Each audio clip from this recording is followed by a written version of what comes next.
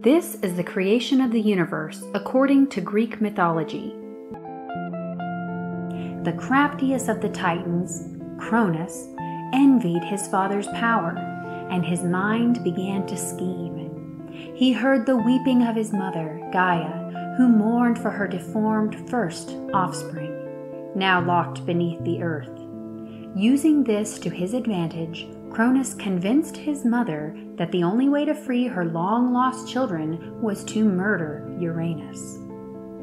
The grief-stricken Gaia agreed to Cronus's plan and gave him a scythe to help him accomplish his dirty deed.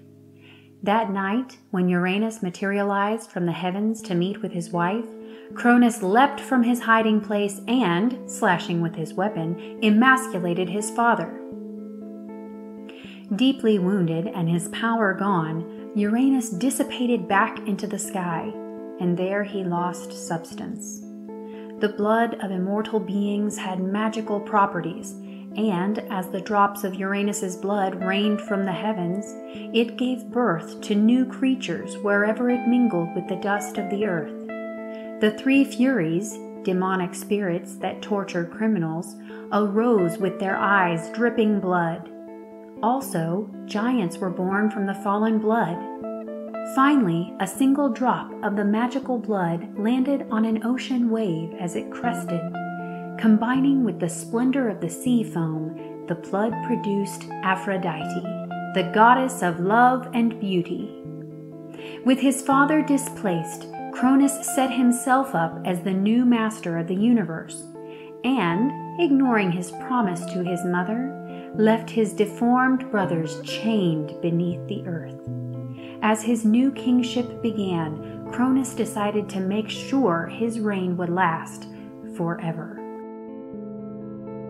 Every king must have a consort, so Cronus took his sister, Rhea, to be his queen.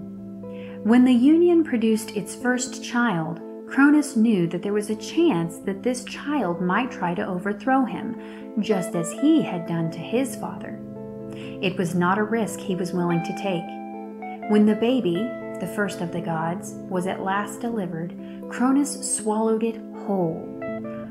Rhea was horrified at this, but it was just the first of many crimes. A grisly cycle of birthing and devouring began. Time and time again, Rhea delivered a perfectly formed infant god, only to have it gobbled up by Cronus. The newborn Poseidon, Hera, Hades, Demeter, and Hestia were all devoured in this way. As Cronus's stomach swelled with the bodies of his own children, it seemed his appetite for power would never be satisfied. At last, Rhea reached her limit. In secret, she delivered her next child, a sturdy baby boy, and sent him to be raised by the nymphs of Mount Ida on Crete. When Cronus demanded to see his latest son, crafty Rhea wrapped a stone in blankets and presented it to her husband. He greedily gobbled up the stone without a second thought, and Rhea smiled to herself. She knew her youngest son, Zeus, would grow to adulthood in exile and return to avenge his brothers and sisters.